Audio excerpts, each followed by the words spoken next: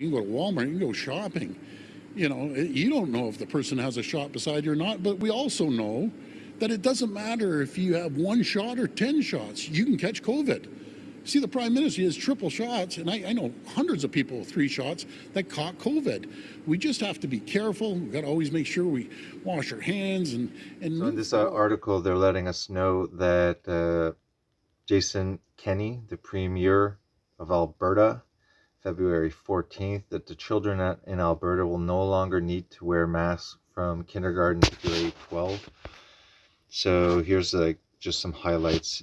Premier Jason Kenney announces plan to lift COVID-19 restrictions beginning tonight. Quebec also plans to lift most pandemic restrictions by mid-March. Saskatchewan is to end the COVID-19 proof of vaccine policy on February 14th. Mandatory masking to remain only until the end of the month. More restrictions to be eased in PEI. Newfoundland and Labrador easing more restrictions. So I just wanted to post what Doug Ford said, that whether you're vaccinated or unvaccinated, you can still contract COVID and you can still be contagious and you can still spread it around. He points out that our Prime Minister Justin Trudeau is triple vaccinated and still contracted COVID. And then while he had COVID, he was, contagious. So the whole border restrictions for the truckers is based on the rationale that we want all the truckers to be vaccinated so that when they cross the border, they're safe and they're not spreading COVID.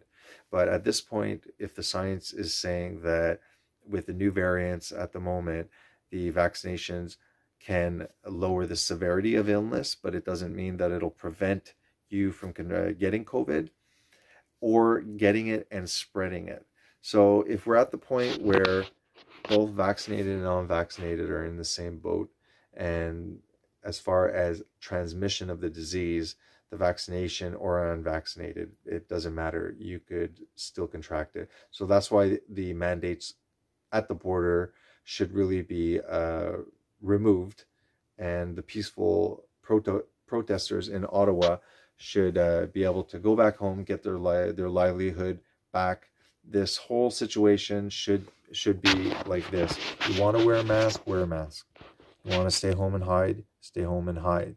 If you want the vaccine, get the vaccine.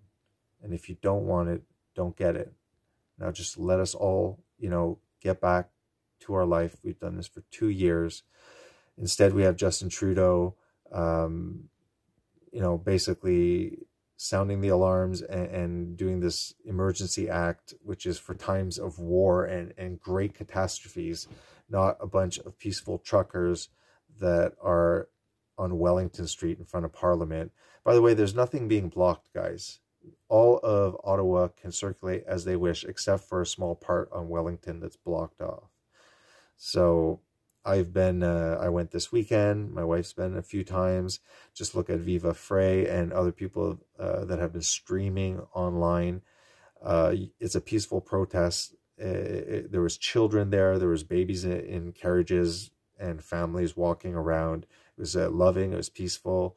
And Justin Trudeau now is basically, calling martial law for these peaceful protesters and not stopping the mandates at the border when Doug Ford is part of the provincial government and is basically saying the truth, that doesn't matter. It doesn't matter if you're vaccinated or not. You shouldn't be worried if somebody's vaccinated or unvaccinated, because potentially we can all still catch it and spread it around. So be safe and be smart and live your life. That's what we need. We just got to live our life now. All right, see you. See